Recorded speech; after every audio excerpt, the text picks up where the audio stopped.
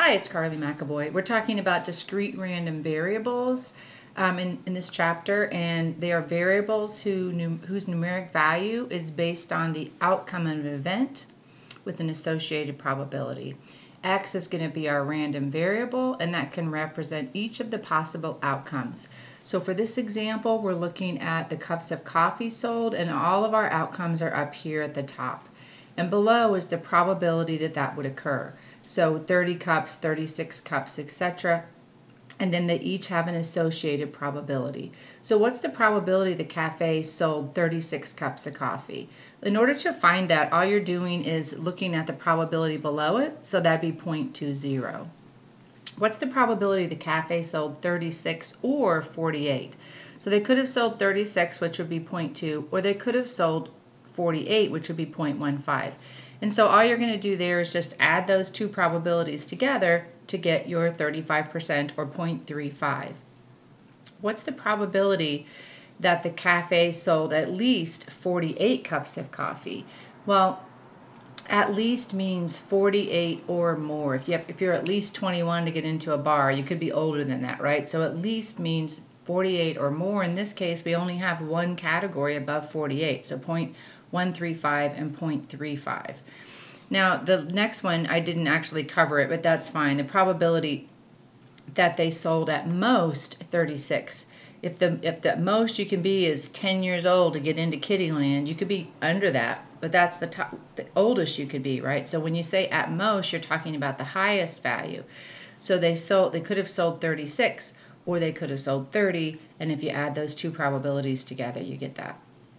How many cups can they expect to sell on average? So for this one, we're going to use Geogebra, and we should get 47.4, but let me show you how to use Geogebra to do that. So let me swing that over here, and then I'm going to go to geogebra.org and click on the graphing calculator. And I'm going to enter my set of data. And when I want to have a set of data like all these possible outcomes, I'm going to call it something. I'm going to call it A, and I'm going to use the set notation. And I'm going to enter my values, but I'm going to put a comma in between, no spaces, just a comma. So 30, 36, 42, 48, these were the numbers from the notes. And then I'm going to hit enter, and then I'm going to come to and enter the second set, which is going to be the probabilities associated with those. Make sure you put them in the same order. So we have 0.05, we have 0.20, we have 0.25, whoops, 25, we have 0.15, and we have 0.35. So those are all the probabilities that go with all those possible outcomes. And now I want to find the expected value. Now expected value is just a weighted mean. So I'm going to find the mean. And if you type in mean, you will see you could just have a list if you just wanted to find the average of a bunch of salaries or something. But we want to find the mean using a list of numbers and their frequencies or probabilities in this case. So I'm going to do A, comma, B. So I'm going to put the parentheses in, A, comma, B. And I'm going to show you there that we did get the 47.4. The other thing they're asking for on the sheet is the standard deviation. Standard deviation, I'm going to type STD, and you can see that I have some choices here. You can see two of these look very similar, but this is the standard deviation for the sample, and we have an entire population of coffee values here. So we want to find STDEVP.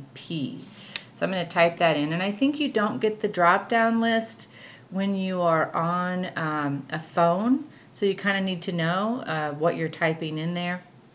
And then we knew that that was A, comma, B, just like the other one. So the standard deviation is 10.2. And then if I wanted to find variance, I don't think you're asked for that, but we want to type in the word variance and then put in A, comma, B, and we could get the variance as well. So it's very easy to find those using Geogebra. Let's go back to our list here for a second, or our notes. The standard deviation we found to be 10.2. And so what does that actually mean? Well, if we're talking about cups of coffee, we're talking about whole cups of coffee. You can't sell 0.4 of a cup of coffee. But if I was a coffee owner and I had this data, then I would expect to sell or we could. I don't know why I left the comma out, but anyway, we would expect to sell about 47 cups a day. That was our expected value or our mean.